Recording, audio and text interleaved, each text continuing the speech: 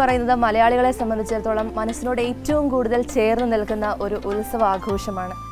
ഒരുപാട് ഒത്തുചേരലുകളുടെ, സമൃദ്ധിയുടെ, പായസങ്ങളുടെ ഒക്കെ ഒരു സീസൺ എന്ന് വേണമെങ്കിൽ നമുക്ക് ഓണക്കാലത്തെ വിശേഷിപ്പിക്കാം.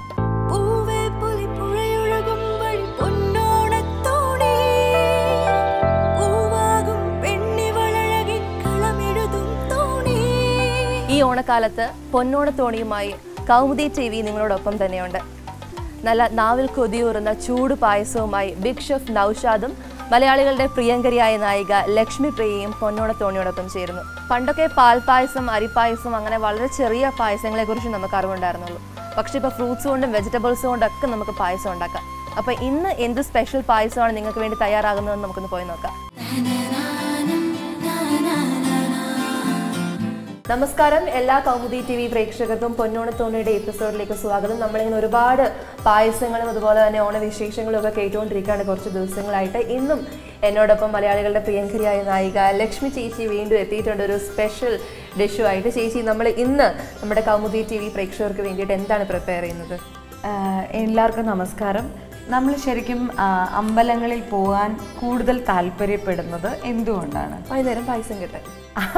ഇങ്ങനെ നമ്മൾ ഈ ഒരു കൈ നീട്ടി വൈകുന്നേരം ദീപാരാധനയൊക്കെ കഴിയുമ്പോൾ നിൽക്കുന്നത് ശരിക്കും എനിക്ക് ഓർമ്മയുണ്ട്. ശരിക്കും അനു ഞെട്ടിച്ച് കളഞ്ഞു കേട്ടോ. കാര്യം എന്ന് വെച്ചാൽ ഞാൻ ഓർത്തു വെറുതെ എങ്കിലും പറയും, അയ്യോ ഭഗവാനെ കാണാൻ, അവിടുത്തെ പോസിറ്റീവ് അറ്റ്മോസ്ഫിയർ അത് ഇത് എന്നൊക്കെ പറയുന്നത്. പക്ഷേ എല്ലാവർക്കും ഇഷ്ടം ആ ഇച്ചിരി ഭഗവത് പ്രസാദമായിട്ട്. നമുക്ക് ആ പായസം കിട്ടിയില്ല, നമ്മൾ അയ്യോ ഇത് പായസവും കിട്ടിയില്ല, പൂവും കിട്ടിയില്ല, ചന്ദനവും കിട്ടിയില്ല, ഒന്നും കിട്ടില്ല, അനുഗ്രഹം ഒന്നും ഇല്ലേ, പക്ഷേ നമ്മുടെ കാര്യങ്ങളൊന്നും നേരെ ആവില്ലേ എന്നൊക്കെ ഒരു മനപ്രയാസം തന്നെ തീർച്ചയായിട്ടും. പക്ഷേ ഈ പണ്ട് തൊട്ട് നമ്മൾ ക്ഷേത്ര ആചാരങ്ങളിലൊക്കെ ഈ പ്രസാദം എന്ന് പറഞ്ഞിട്ട് ഇത് കൊടുത്തിരിക്കുന്നതെന്ന് വെച്ചാൽ നമുക്ക് ആഹാരം, ഭക്ഷണം ആയിട്ട് തന്നെയാണ്. കാരണം ഒരു ഭക്ഷണം ഒരു ക്ഷേത്രത്തിലെത്തുന്ന ഓരോ ആൾക്കാരെയും ഇത് കൊടുത്ത് സ്വീകരിക്കുന്ന പോലെ, സന്തോഷിപ്പിക്കുന്ന പോലെയൊക്കെ നമ്മുടെ അടുത്തേക്ക് വന്നതാ. മധുരം കൊടുക്കുമ്പോൾ, മധുരം കിട്ടുമ്പോൾ എല്ലാവർക്കും ഒരു സന്തോഷമല്ലേ.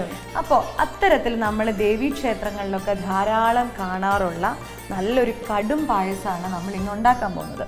അത് എല്ലാ മലയാള മാസത്തിലെയും തിരുവോണ നക്ഷത്രത്തിൽ ഞങ്ങളുടെ ഭഗവതിക്ക് വെച്ച് സമർപ്പിക്കുന്ന പായസമാണ്. സെയിം പായസമാണ് നമ്മൾ ഇന്നിവിടെ കാണാൻ പോകുന്നത്. അതായത് നമുക്ക് ക്ഷേത്രങ്ങളിൽ നിന്നൊക്കെ കിട്ടുന്ന പായസം ഇത് തന്നെയാണ്. അപ്പോൾ ഇതിന് നമുക്ക് ഒരുപാട് ഇൻഗ്രീഡിയൻസ് ഒന്നും ആവശ്യമില്ല. ഇപ്പം നമുക്ക് തന്നെയാണെങ്കിൽ നല്ല കട്ട പായസം നമ്മുടെ ഓണസദ്യയുടെ ഇലയുടെ സൈഡിൽ നമുക്ക് വിളമ്പാവുന്നതാണ്. ഓക്കെ, ഇനി അടുത്ത ദിവസം നാളെ ഞാൻ ചെയ്യുന്നത് ഒരു നല്ല പാൽപ്പായസമാണ്. പാൽപ്പായസം എന്ന് വെച്ചാൽ അമ്പലപ്പുഴ പാൽപ്പായസം പോലത്തെ അങ്ങനത്തെ ഒന്നുമല്ല. നമുക്ക് സാധാരണ നമ്മൾ ഓണത്തപ്പന് മഹാവിഷ്ണുവിന് നമ്മുടെ ഹിന്ദു ആചാരപ്രകാരം നമ്മൾ മഹാവിഷ്ണുവിന് ആ തിരുവോണം നാളിൽ രാവിലെ പായസം നേദിക്കുന്ന ഒരു ചടങ്ങ് ചിലയിടങ്ങളിലൊക്കെ ഉണ്ട്. അപ്പോൾ അതിന് വേണ്ടിയിട്ട് നമ്മൾ വീട്ടിൽ തന്നെ പ്രിപ്പയർ ചെയ്യുന്ന പായസമാണ് നാളെ നമ്മൾ ചെയ്യാൻ പോകുന്നത്. എപ്പോഴും നമ്മൾ ഈ മറ്റുള്ള പായസം മാത്രം ചെയ്തിട്ട് കാര്യമില്ലല്ലോ. അപ്പം നമുക്ക് അരി കൊണ്ടാണ് നമ്മളിത് ഉണ്ടാക്കുന്നത്. ഇതിന് വേണ്ടിയിട്ട് നമുക്ക് കുറച്ച് വെള്ളം അടുപ്പത്ത് വയ്ക്കാം. വെള്ളം അടുപ്പത്ത് വെച്ച് തിളയ്ക്കുന്ന ആ ഒരു സമയം കൊണ്ട് നമുക്ക് എന്തൊക്കെ ഇൻഗ്രീഡിയൻസ് വേണം എന്നൊക്കെ നമുക്ക് വിശദമായിട്ട് പറയാം. ഇതാ ഇത്രയും വെള്ളം മതി. ഇത്രയും വെള്ളം നമ്മൾ വെച്ചിട്ട് വെള്ളം വെച്ചിട്ട് ഇതാ ഒരു കൈ അരി മതി നമുക്ക്. ഒരുപാട് അരിയൊന്നും വേണ്ട. അപ്പം അത് നമുക്കൊന്ന് വാഷ് ചെയ്തെടുക്കണം. അരി ഇതാ നോക്കിക്കോ, അളവ് നോക്കിക്കോ. ഇങ്ങനെ എടുത്തു കഴിഞ്ഞാൽ ഒരു കൈ നിറച്ച് അരി. ശരിക്കും പറഞ്ഞാൽ നമ്മൾ ഈ തിരുവോണത്തിനൊക്കെ ശരിക്കും ആദ്യം ഇച്ചിരി അരിയിട്ട് പായസം ഉണ്ടാക്കി ഭഗവാന് നേദിക്കണം എന്നാണ് പറയുന്നത്. ദേവിക്കാണ് കടുംപായസം ഏറ്റവും ഇഷ്ടപ്പെടുന്നത്. നമ്മുടെ ത്വക്ക് രോഗങ്ങളൊക്കെ മാറാനും അത് ഈ കടുംപായസവും ത്വക്ക് രോഗമായിട്ടൊരു ബന്ധമുണ്ട്. ശരിക്കും പറഞ്ഞാൽ നമ്മുടെ ഏറ്റവും മധുരമുള്ള ഫ്രൂട്ട് ഏതാണ്? ഏറ്റവും മധുരമുള്ള ഫ്രൂട്ട് ഏതാണ്? ഡ്രൈ ഫ്രൂട്ടാണ്. ഏറ്റവും ഭയങ്കര മധുരമാണ് ഡേറ്റ്സ്. ഈ ഡേറ്റ്സിൽ ഏതെങ്കിലും ഈച്ചയോ പ്രാണിയോ എന്തെങ്കിലും വന്നിരിക്കുന്ന കണ്ടിട്ടില്ല? അതെന്തുകൊണ്ടാണ്? മധുരത്തിന്റെ തീക്ഷ്ണതയിൽ നിൽക്കുന്ന അതിലേക്ക് ഈച്ച അട്രാക്റ്റഡ് ആകില്ല. കാരണം അതിന്റെ സയന്റിഫിക്കലി റീസൺ ഒന്നും എനിക്ക് പറയാൻ അറിയില്ല. അത് ഇപ്പൊ നമുക്ക് ഇൻസെക്ട്സ് ഒക്കെ കടിച്ചിട്ട് അസുഖങ്ങളൊക്കെ വരുന്നതൊക്കെ ത്വക്കിലാണ് അസുഖങ്ങളൊക്കെ വരുന്നത്. അതുകൊണ്ടാണ് നമ്മൾ ദേവീക്ഷേത്രങ്ങളിലും മറ്റുമൊക്കെ കടുംപായസം, അതിന്റെ സങ്കല്പം അതാണ്. നമുക്ക് രോഗശാന്തിക്ക് ദേവിക്ക് കടുംപായസം സമർപ്പിക്കുക എന്നൊക്കെ നമ്മൾ പറയാറില്ലേ. അപ്പൊ അത് നമ്മൾ പറയുന്നത് തന്നെ ഈ ഒരു കാര്യത്തിന് ഐതിഹ്യമല്ല, സയന്റിഫിക് റീസൺ അതാണ്. എനിക്ക് വൈകുന്നേരം പോയിട്ട് നമ്മളെ കറക്റ്റ് ആ വാഴയിലക്കകത്ത് കൂടെ വെച്ച് കഴിഞ്ഞ് ചൂട് പായസം വെച്ച് കഴിയുമ്പോഴത്തേക്കും ഒരു പ്രത്യേക സ്മെല്ലൊക്കെ ഉണ്ട്. കുട്ടികളൊക്കെ മിക്കവാറും തന്നെ അമ്പലത്തിൽ പോകുന്നത് ദൈവത്തെ കാണുന്നതിന് മുമ്പേ സൈഡിലേക്ക് നോക്കും പായസം ആയ. അപ്പൊ എന്തായാലും വെള്ളം നമുക്ക് ചൂടായി വന്ന് കഴിഞ്ഞിട്ടുണ്ട്. അപ്പൊ നമുക്ക് ആ അരി അങ്ങനെ അങ്ങ് പ്രാർത്ഥിച്ചിട്ട് ഇടാം. ഒരു കൈ നിറച്ച അരിയാണ് നമ്മൾ, അത്രയും മതി. നമുക്ക് അതിൽ കൂടുതലൊന്നും ആവശ്യമില്ല. നമുക്ക് തോന്നും ഇത്രയും അരി കൊണ്ട് നമുക്ക് പായസം ഉണ്ടാവുമോ? ഒരു കുഞ്ഞു ഉരുളി നിറച്ചില്ല. ഞങ്ങളുടെ വീട്ടിലാണെങ്കിൽ നേദിക്കുന്ന ഉരുളിയില്ലേ, ആ ഒരു നേദ്യ പ്രസാദത്തിനുള്ള ആ ഉരുളി നിറച്ചും ഈ പായസം ഉണ്ടാവും. അത് മതി, അതിൻ്റെ ആവശ്യമേ ഉള്ളൂ. അപ്പോൾ ഇൻഗ്രീഡിയൻസ് ബാക്കി എന്തൊക്കെയാണ് എടുത്തു വെച്ചിരിക്കുന്നതും കൂടെ നമുക്ക് നോക്കാം. ക്ഷേത്ര പ്രസാദം എന്നൊക്കെ പറയുമ്പോൾ അയ്യോ അതിലൊരുപാട് നമുക്ക് പിന്നെ കിട്ടാത്ത ഇൻഗ്രീഡിയൻസ് ഉണ്ടോ എന്നൊക്കെ നമുക്കൊരു സംശയം ഉണ്ടാവും. അപ്പോൾ ആ സംശയത്തിൻ്റെ ഒന്നും ആവശ്യമില്ല. ഞാനിവിടെ ശർക്കര ഉരുക്കി എടുത്ത് വെച്ചിട്ടുണ്ട്. പിന്നെ കുറച്ച് നാളികേരം ചുരണ്ടി വെച്ചിട്ടുണ്ട്. നാളികേരം മാത്രമായിട്ട് ചുരണ്ടി വെച്ചിട്ടുണ്ട്. കുറച്ച് ഏലക്കാപ്പൊടി, പിന്നെ നെയ്യും ഉണക്കമുന്തിരി, പിന്നെ ഉള്ളത് ഒരു 1.5 ഏത്തപ്പഴം നുറുക്കിയതാണ് വെച്ചിരിക്കുന്നത്. അപ്പോൾ അരിയിട്ട് നമ്മളൊന്ന് ഇളക്കി കഴിഞ്ഞു. ഇനി അതൊന്ന് തിളച്ച് ഒന്ന് വേവട്ടെ. ഒന്ന് വേവുന്ന പരുവാകുമ്പോഴത്തേന് അതിനനുസരിച്ച് നമുക്ക് ബാക്കി ഇൻഗ്രീഡിയൻസ് ഒക്കെ ചേർക്കാം. ഇത് നമ്മൾ ശരിക്കും അമ്പലത്തിൽ പ്രിപ്പയർ ചെയ്യുന്ന സെയിം രീതിയിലാണ്. അതെ. ഇനി വേറെ ആൾക്കാരൊക്കെ വേറെ ഒരു രീതിയിലൊക്കെ അത് പ്രിപ്പയർ ചെയ്യുന്നുണ്ടോ എന്ന് എനിക്കറിയില്ല. നമ്മുടെ തന്ത്രി, നമ്മുടെ തിരുമേനി നമ്മുടെ വീട്ടിൽ വന്ന് പ്രസാദം ഉണ്ടാക്കി നമ്മളെ പഠിപ്പിച്ചു തന്നിരിക്കുന്നത് ഇങ്ങനെയാണ്. നമുക്കപ്പോൾ അരി ഒന്ന് ജസ്റ്റ് ഒന്ന് തിളച്ചൊന്ന് വേകുന്നത് വരെ വെയിറ്റ് ചെയ്യാം അല്ലേ? അതെ. നമ്മുടെ ചോറ് ഏകദേശം പകുതിയോളം അല്ല മുഴുവനോളം വെന്തിട്ടുണ്ടല്ലേ? ചോറല്ല, പായസത്തിനുള്ള അരി ഏകദേശം വെന്തിട്ടുണ്ട്. ഒരു മുക്കാലോളം, അതായത് ഇനി ഈ വെള്ളം വറ്റി വരുന്നതാണ് നമ്മുടെ പാകം എന്ന് പറയുന്നത്. പക്ഷെ നമുക്ക് ഈ വെള്ളം അങ്ങനെ നമുക്ക് വറ്റിക്കാൻ പറ്റില്ല.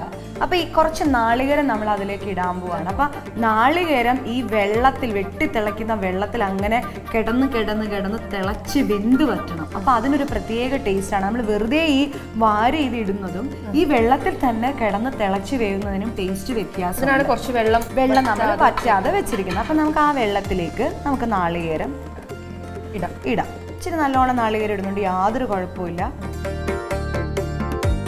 നമ്മൾ ചമ്പാ പച്ചരിയാണ് ഉപയോഗിച്ചിരിക്കുന്നത്. പായസത്തിനുള്ള ചമ്പാ പച്ചരി എന്ന് പറയുമ്പോൾ എല്ലാ കടകളിലും നമുക്ക് അത് അവൈലബിൾ ആണ്. ഇതിനി ആ ഒരു വെള്ളത്തിൽ ഇച്ചിരിയും കൂടെ വെള്ളം ഞാൻ ഒഴിക്കാൻ പോകണം. കാരണം എനിക്ക് നാളികേരം ഇച്ചിരി കൂടെ ഒന്ന് വെന്ത് കിട്ടണം. അപ്പോൾ ഈ വെള്ളം ഇങ്ങനെ വറ്റിപ്പോവുകയാണെങ്കിൽ ഇപ്പം നമ്മൾ അരി ആദ്യം ഇടാൻ വേണ്ടിയിട്ട് വെള്ളം കുറഞ്ഞു പോയി. അതായത് വറ്റുന്നതനുസരിച്ച് നമ്മൾ വെള്ളം ഒഴിച്ചു കൊടുക്കാം. കാരണം നമ്മളിപ്പം വീട്ടിൽ ചോറ് വെക്കുകയാണെങ്കിൽ നമ്മൾ അതിന് വെള്ളം ഒഴിച്ചൊഴിച്ച് കൊടുക്കുകയല്ലേ ചെയ്യുന്നത്. അപ്പം നമുക്ക് വെന്തിട്ടില്ല എന്നുണ്ടെങ്കിൽ നമുക്ക് വേവാൻ കുറച്ചും കൂടെ വെള്ളമൊക്കെ ഒഴിച്ചു കൊടുക്കാവുന്നതാണ്. അപ്പോൾ ഇനി ഇതാണ് നമ്മുടെ വെള്ളം. ഈ വെള്ളം നമുക്കൊന്ന് വറ്റിച്ച് എടുക്കണം. ഇതിപ്പോൾ തന്നെ വെന്ത് വറ്റും. നാളികേരം ഒന്നത്തിനൊന്നും വലിയ വേവൊന്നുമില്ല. ഒരുപാട് വലിയ ഇൻഗ്രീഡിയൻസ് ഒന്നും ഇല്ല. ഇതിന് നമുക്കുള്ളത് എന്താണ്, ഞാൻ പറഞ്ഞല്ലോ, ഏത്തപ്പഴം. നല്ല പഴുത്ത ഏത്തപ്പഴം നുറുക്കി വെച്ചിട്ടുണ്ട്, അതുണ്ട്. ഒരു 1.5 ഏത്തപ്പഴം ഞാൻ എടുത്തിട്ടുണ്ട്. പിന്നെ നേദ്യപ്രസാദങ്ങളിലൊക്കെ ശ്രദ്ധിച്ചാൽ മനസ്സിലാവും, അണ്ടിപ്പരിപ്പ് ഉപയോഗിക്കാറില്ല. ശരിക്കും പറയുന്നത് അണ്ടിപ്പരിപ്പ് എന്ന് പറയുന്നത് ഈ മാംസാഹാരത്തിൻ്റെ വർഗത്തിൽപ്പെട്ടതാണെന്നാണ് പറയുന്നത്. അങ്ങനെയാണ് പറയുന്നത്. അതുകൊണ്ടാണ് നമ്മൾ ഈ പ്രസാദങ്ങളിലൊന്നും നമ്മൾ ശ്രദ്ധിച്ചു നോക്കിക്കോ, അത് ഉണ്ടാവാറില്ല. അതാണ് നമ്മൾ അത് മാറ്റി വയ്ക്കുന്നത്. അപ്പോൾ നമ്മൾ അണ്ടിപ്പരിപ്പ് ഉപയോഗിക്കുന്നില്ല, പകരം നമ്മൾ മുന്തിരി ഉണ്ട്. നമുക്ക് ഇനി ഈ വെള്ളത്തിലേക്ക് നമുക്ക് ഈ അരിയിലേക്ക് കുറച്ച് ഏലക്ക ഇട്ടു. നമ്മൾ ഇതിന് ചുക്ക് ചേർക്കുന്നില്ല. ഏലക്ക ഇങ്ങനെ ഇട്ട് കഴിയുമ്പോൾ തന്നെ ആ സ്മെല്ല് ഇങ്ങനെ വരും. അതെ.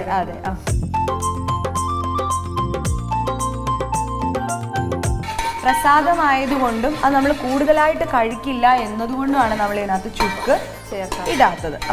നമ്മൾ ഇതുവരെ ഇതിൽ നെയ്യ് ഉപയോഗിച്ചിട്ടില്ലല്ലോ. നെയ്യ് ഉപയോഗിച്ചിട്ടില്ല, വെള്ളം വച്ചിട്ടില്ല. ഇനി ഉപയോഗിക്കും. അതേയൊക്കെ നമ്മൾ മെൽറ്റ് ആവാൻ വേണ്ടി അടുപ്പിൻ്റെ അടുത്ത് തന്നെ വെച്ച് സെറ്റ് ചെയ്ത് വെച്ചിട്ടുണ്ട്.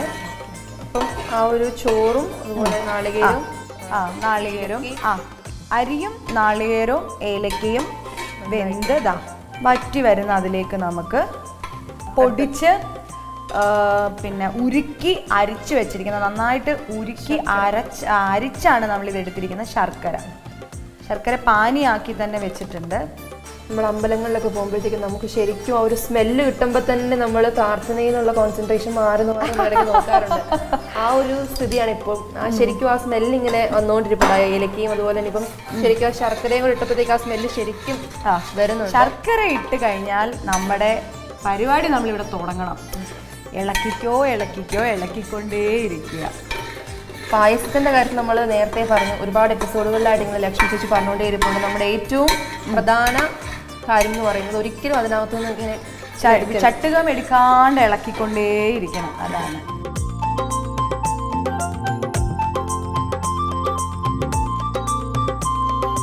ഇനി ഇതിന്റെ ഒരു ഇത് നന്നായിട്ടൊന്ന് വറ്റി വരുമ്പോഴത്തേക്ക് നമുക്ക് നെയ്യ് ഒഴിച്ചു കൊടുത്ത് നമ്മുടെ ബാക്കി ചേരുവകളൊക്കെ അതിലേക്ക് തന്നെ ആഡ് ചെയ്ത്. ഇത് നമ്മൾ ഈ പഴം വേവിക്കുന്നൊന്നും ഇല്ലല്ലോ ഇതിൽ. അല്ല, വേവണം, പഴം വേവണം. പക്ഷെ ഇതൊന്നും ഇതാവും, പഴത്തിനൊന്നും അധികം വേവില്ല. അതെ. ഇതിപ്പോൾ പൗർണമിയൊക്കെ വരുമ്പോൾ നമ്മുടെ വീട്ടിൽ ദേവി പൂജയൊക്കെ ചെയ്യുന്ന സമയമാണെങ്കിൽ പൗർണമിയുടെ സമയത്തൊക്കെ നമുക്ക് വീട്ടിൽ തന്നെ ഉണ്ടാക്കി കൊടുക്കാം. പിന്നെ ഈ കുഞ്ഞുങ്ങളൊക്കെ സ്കൂള് കഴിഞ്ഞ് വരുമ്പോഴത്തേനും നമുക്കറിയാം ഈ റിച്ച് അയൺ കണ്ടന്റ് ഉള്ള സാധനമാണ് ശർക്കര എന്ന് പറയുന്നത്. അപ്പം ആ കുട്ടികൾക്കൊക്കെ ഈ ശർക്കര ചേർത്തിട്ടുള്ള വിഭവങ്ങളൊക്കെ കൊടുക്കുന്നത് വളരെ നല്ലതാണ്. അപ്പോൾ ഇച്ചിരി അരിയൊക്കെ എടുത്ത് ഇതുപോലെ ഇച്ചിരി പഴമൊക്കെ ഇട്ട് നമ്മൾ തട്ടിപ്പാണല്ലോ അമ്മമാർ കാണിച്ചുകൊണ്ടിരിക്കുന്നത്. അപ്പം അങ്ങനെയൊക്കെ കുഞ്ഞുങ്ങൾക്കൊക്കെ കൊടുത്തു കഴിഞ്ഞാൽ ഒരു പായസം എന്നുള്ള ആ ഒരു ഇതിൽ അവർ അത് നല്ലോണം കഴിക്കുകയും ചെയ്യും.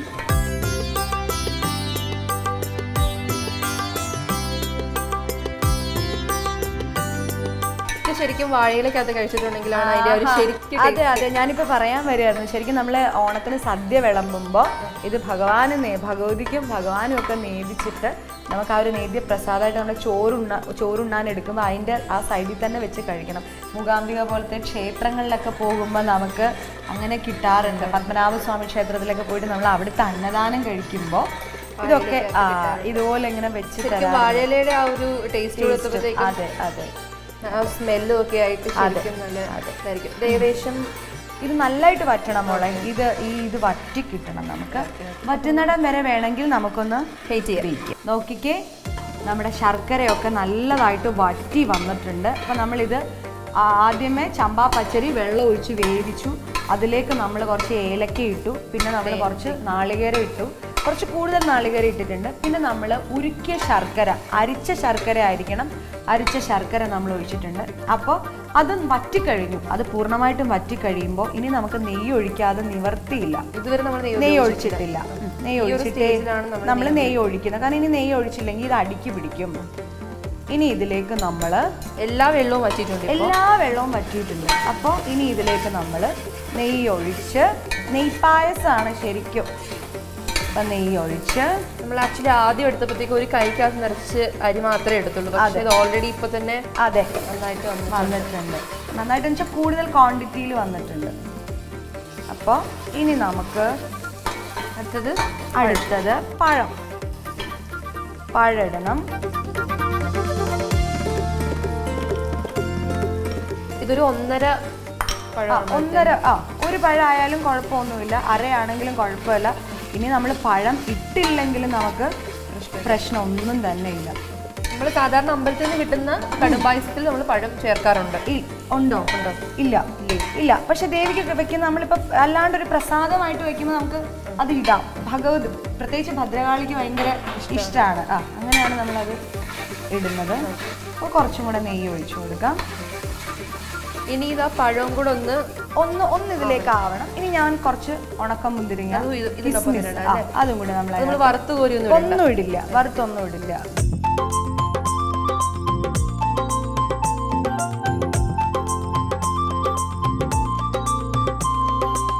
ഏകദേശം പ്രോസസ്സൊക്കെ കഴിഞ്ഞെന്ന് തോന്നുന്നു. എല്ലാം കഴിഞ്ഞു. ഇനി ഇതൊക്കെ ഒന്ന് ഒതുങ്ങി വരണം എന്ന് മാത്രമേ ഉള്ളൂ. അപ്പം നമുക്കും വീട്ടിലുണ്ടാക്കാവുന്നേ ഉള്ളൂ. ഇത്രയും ചെറിയ കാര്യമേ ഉള്ളൂ. നമ്മൾ അമ്പലത്തിൽ പോയിട്ട് നമ്മളിങ്ങനെ നമ്മുടെ പ്രാർത്ഥനയുടെയൊക്കെ കോൺസെൻട്രേഷൻ തെറ്റിച്ച് കളയുന്ന മണം നമുക്കിനി വേണമെങ്കിൽ വീട്ടിൽ ചെയ്തിട്ട് ഭഗവാനെ നേരിച്ച് എന്നാൽ മാത്രമേ ഒരു പ്രസാദം എന്നുള്ളൊരു കോൺസെപ്റ്റിലേക്ക് നമുക്ക് എത്താൻ പറ്റുള്ളൂ. നമുക്കും വീട്ടിൽ ഈസി ആയിട്ട് പ്രിപ്പയർ ചെയ്യാം. വളരെ കുറച്ച് ഇൻഗ്രീഡിയൻസേ ഉള്ളൂ. മതി. ഓക്കെ, ഇനിയിപ്പോൾ ഇനി ഒന്നുമില്ല. ഇത് നമുക്ക് ഒരു ബൗളിലേക്ക് കഴിഞ്ഞു. ഇത്രയുള്ളൊരു പ്രോസസ്സാണ്. അപ്പം ഈ ഓണക്കാലത്ത് നമുക്ക് പരീക്ഷിക്കാൻ വേണ്ടി ഒരു പായസം കൂടി നമുക്ക് ഓൾറെഡി അറിയാവുന്ന കാര്യങ്ങളാണ്. പക്ഷേ നമുക്ക് എങ്ങനെ ഇത് നമുക്ക് വീട്ടിൽ പ്രിപ്പയർ ചെയ്യാം എന്ന് ചോദിച്ചിട്ടുണ്ടെങ്കിൽ അറിയത്തില്ല. ഇപ്പൊ മനസ്സിലായി. നമുക്ക് ഈ ഓണക്കാലത്ത് നമുക്ക് വീട്ടിലും ഈ ഒരു ഇത് നമുക്ക് ശ്രദ്ധിക്കേണ്ട കാര്യം, നമുക്ക് ഈ ഒരു വൈറ്റ് കളർ മാറിയിട്ട് ആ ഒരു കറുപ്പ് കളർ തന്നെ കിട്ടണമെങ്കിൽ ഞാൻ എപ്പോഴും പറയാറുള്ളത് പോലെ ആ ശർക്കര, കറുത്ത ശർക്കര ഇട്ടാണ് നമുക്ക് കിട്ടുന്നത്. സാധാരണ പ്രസാദം കിട്ടുന്നത് ശരിക്കും നല്ല കറുത്താണ്. അതെ, ഇത് നമ്മൾ ശരിക്കും അമ്പലത്തിൽ നിന്നൊക്കെ വരുന്ന ആ ഒരു സ്മെല്ലും നമുക്ക് കിട്ടുന്നുണ്ട്. ആ ഒരു ഏലക്കയുടെയും നെയ്യുടെയും ഒക്കെ നമുക്കിനി ഇത് ശരിക്കും നമ്മൾ പറയാറുണ്ട്, പൗർണമി നാളുകളിലൊക്കെ ദേവിക്ക് പ്രസാദമായിട്ട് കടുംപായസം വെച്ച് നേദിക്കണം എന്നൊക്കെ പറയാറുണ്ട്. അപ്പോൾ അങ്ങനെ ഇപ്പം നമുക്ക് ക്ഷേത്രത്തിലൊന്നും പോകാൻ സാധിക്കുന്നില്ലെങ്കിൽ നമ്മുടെ പൂജാമുറിയിൽ ഭഗവതിയെ സങ്കല്പിച്ചിട്ട് എല്ലാം ദൈവം തന്നെയാണ് അല്ലേ, പൂജാമുറിയിൽ ഒരു ഫോട്ടോ ആയിട്ട് ഇരിക്കുന്നു അങ്ങനെ നമ്മൾ വിചാരിക്കേണ്ട. അമ്പലത്തിൽ പോയാലേ ആ ബ്ലെസ്സിങ്സ് ഉള്ളൂ. നമ്മുടെ വീടാണ് സത്യത്തിൽ ക്ഷേത്രമായിട്ട് നമ്മൾ കരുതി അതേപോലെ കൊണ്ടുപോകേണ്ടത്. മനസ്സാണ് ശ്രീകോവിൽ എന്ന് പറയുന്നത് പോലെ അത് മനസ്സിലാണ് ഈശ്വരൻ ഉണ്ടാവേണ്ടത്. അപ്പോൾ വീട് നമ്മുടെ ശ്രീകോവിലായിട്ട് നല്ല അമ്പലം പോലെ നമ്മൾ സംരക്ഷിക്കേണ്ടത് നമ്മുടെ വീടാണ്. അപ്പോൾ ആ വീട്ടിൽ തന്നെ ഇരുന്നിട്ടുള്ള എളിയ പ്രാർത്ഥനയും ഇതുപോലെയുള്ള പ്രസാദം വെച്ച് നേദിച്ചാൽ തന്നെ ദൈവങ്ങൾ തൃപ്തരാകും. അതുകൊണ്ട് ഇനി നിങ്ങളെല്ലാവരും ഈ ഓണക്കാലത്ത് ഇത് നിങ്ങൾ ട്രൈ ചെയ്യണം. പ്രത്യേകിച്ച് തിരുവോണം നാളിൽ തന്നെ ഇതൊരു പ്രസാദമായിട്ട് തന്നെ കണ്ട് നിങ്ങളിത് ട്രൈ ചെയ്യണം എന്നാണ് എൻ്റെ അപേക്ഷ. തീർച്ചയായിട്ടും ഇത് കണ്ടിട്ടുള്ള എല്ലാ പ്രേക്ഷകരും ഓണസദ്യയോടൊപ്പം തന്നെ ആ ഒരു ഇലയുടെ സൈഡിലായിട്ട് ഇത് പ്രിപ്പയർ ചെയ്യും എനിക്ക് നല്ല വിശ്വാസമുണ്ട്. ഇനി ഒരു ചടങ്ങും കൂടെ ബാക്കിയുണ്ട്. ബൗളും സ്പൂണും ഒക്കെ റെഡിയാണ്. ഓക്കെ, ഇതിങ്ങനെ ബൗളിൽ കഴിച്ച് ശരിക്കും ശീലമില്ല. ശരിക്കും വാഴയിലേക്കകത്ത് അല്ലെങ്കിൽ നമ്മൾ ഇങ്ങനെ ശരിക്കും കൈക്കകത്താണ് നമ്മൾ മേടിക്കാറ്. ഇതെനിക്ക് വളരെ ഇഷ്ടപ്പെട്ടൊരു പായസം. ഓൾറെഡി നമുക്ക് ടേസ്റ്റ് അറിയാം, അതുകൊണ്ട് തന്നെ പ്രത്യേകിച്ച് പറയേണ്ട ആവശ്യമില്ല. എങ്കിലും വീട്ടിൽ വെച്ച് പ്രിപ്പയർ ചെയ്യുമ്പോൾ നമുക്ക് കുറച്ചുകൂടെ ഒരു ഇത് വേണമെങ്കിൽ നമുക്ക് കുറച്ചൊരു കൽക്കണ്ടമൊക്കെ നമുക്ക് ഇടാവുന്നതാണ്. ചിലപ്പോൾ അമ്പലത്തിൽ നമുക്ക് കിട്ടുമ്പോൾ കൽക്കണ്ടത്തിന്റെ ചെറിയ നുറുങ്ങ് കഷ്ണങ്ങളൊക്കെ നമുക്ക് കിട്ടാറുണ്ട്. അത് നമ്മളിങ്ങനെ വായിൽ അലിയാണ്ട് ഇങ്ങനെ വെച്ച് നമ്മൾ കൊണ്ടുപോകാറുണ്ട്. കഴിക്കട്ടെ? കഴിച്ചോളൂ.